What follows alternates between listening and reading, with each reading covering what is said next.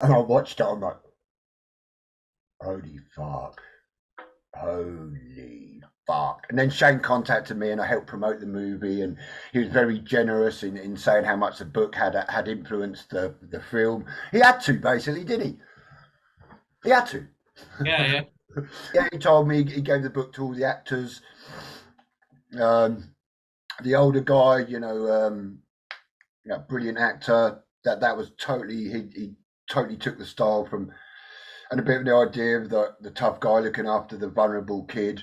You see, Yeah, there's a picture of this really hard looking skinhead with his arm around my brother. But as I took it, my brother looks like he's got cerebral palsy.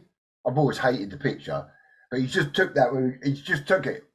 But to everyone else, it just looks like this guy, and sort of that sparked Shane's imagination. That whole protective thing.